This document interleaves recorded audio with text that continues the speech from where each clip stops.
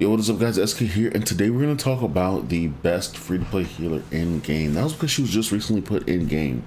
Vivachel is the only harpist in game. She is the dark harpist, and we just got her from the monster story, which if you did do that story to get her, then you're in luck because you just pulled up on the best healer ever for free. So I haven't done my HAL one for whatever reason, but Vivachel is pretty easy to get. What you need to do is have the Fire Fairy at level 70 and level 10 awakened. You need to have the Wind Pixie at level 10, level 70, level 70, level 10 awakened. You also need to have the Wind Martial Cat, I forgot where it's at in here, and the Water Howl. So Water Howl's first at level 70 and level 10 awakened, and then the Wind Martial Cat somewhere in here, right? No? Is that wrong? No, there it is. Okay. I was like, I know how to use the Wind Martial Cat. So yeah, she's in here too. You're gonna have to have those four, which are all free-to-play monsters. If you're free to play primarily, you'll have these monsters made to at least level 10 because they're super easy to get, super easy to use, especially on the free-to-play front. They are the best monsters to use for pushing through the game. Now, when it comes to Vivachel, what makes her really good is her skill set. We're gonna go ahead and take a look at that right now. But right now you can see I don't have my heal set. I just want to show off how she can heal and how she does heal.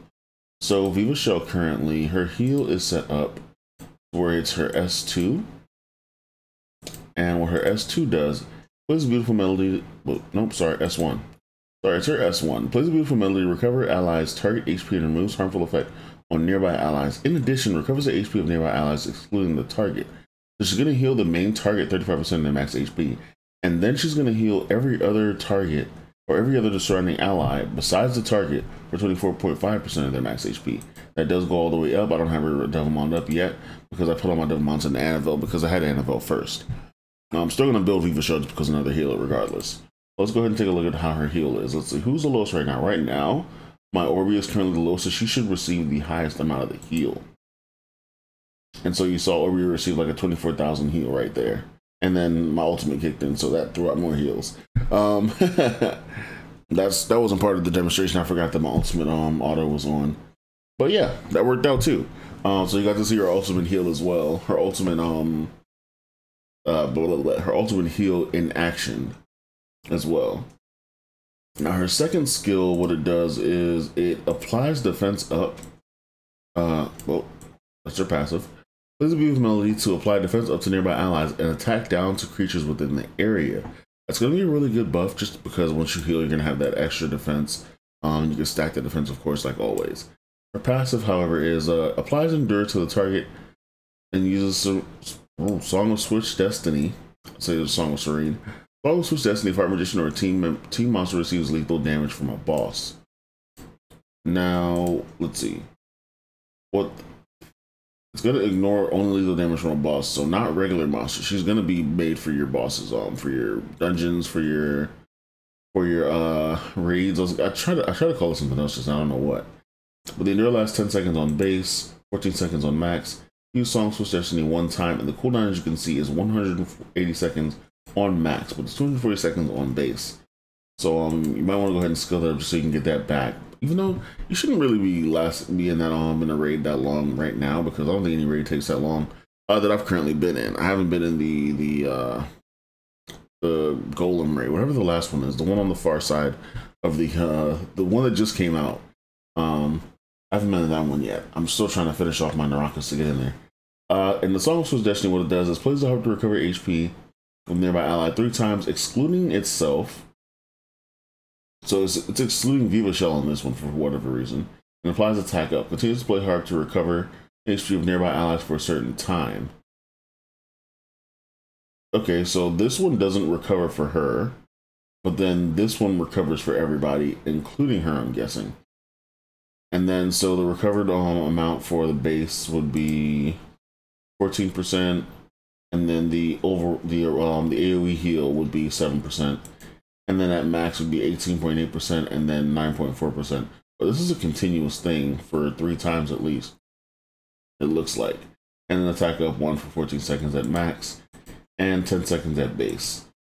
And then her ultimate we just saw there, it gives a recovery, and then it gives you defense up as well, and then recovers more HP for nearby allies. But for some reason, it's always excluding her, which is just weird to me.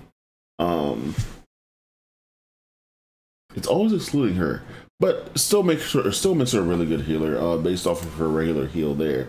Like I said, now once you get her from your monster store, you can go ahead and place her in your summon altar in your altar's blessing, so you can get more copies of her to get her awaken 10, awaken 20. I mean awaken 20, awaken 10, awaken 12, and awaken 14 to 15, just so you can have her up there. My thing is looking kind of funky right now. I thought I saved this, because I wanted to go ahead and switch over to that. There we go.